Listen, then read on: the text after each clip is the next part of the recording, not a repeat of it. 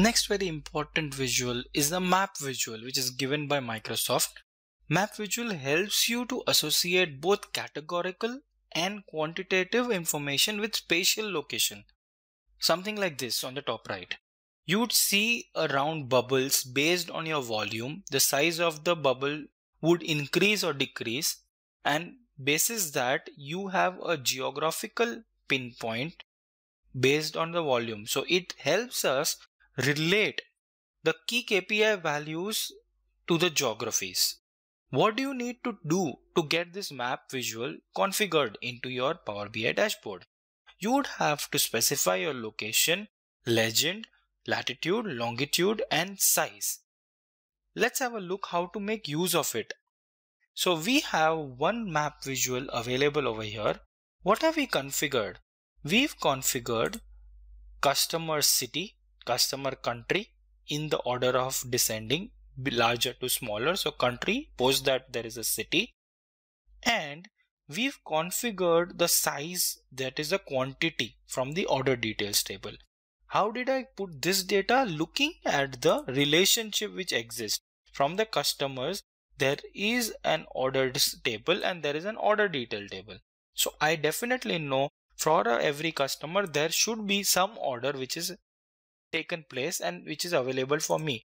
With that relationship in mind, I can definitely look at the volume of the orders which is getting placed from every location.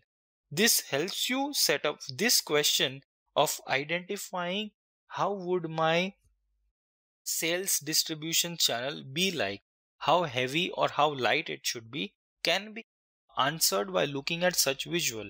Looking at this visual by configuring country and city with respect to the quantity, I come to know that North America has the largest chunk of my sales, followed by Europe, and there are no sales in Asia Pacific region, Australia, Africa, with little bit sales in South America. So my geographic footprint is lying between Americas and Europe.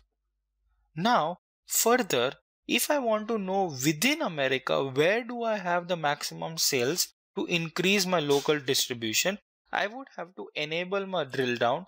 So I enable the drill down, it shows in black arrow, and I say take me one level down wherever needed. So if I click on it, it took me United States, and I see the bigger circle is somewhere above Nevada, and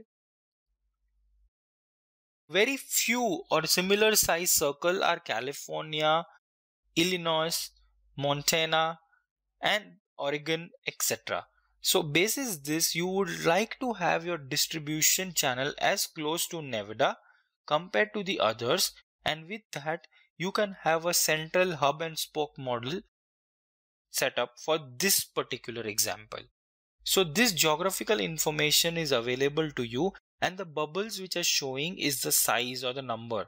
So you see the quantity of sales is 4958 compared to 345 over here and 181 in California.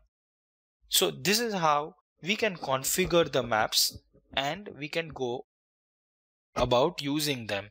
So this information will help you in your different business scenarios. Having said that, you would have to identify if you are a geospatial player, then only I would request you to go for such visuals.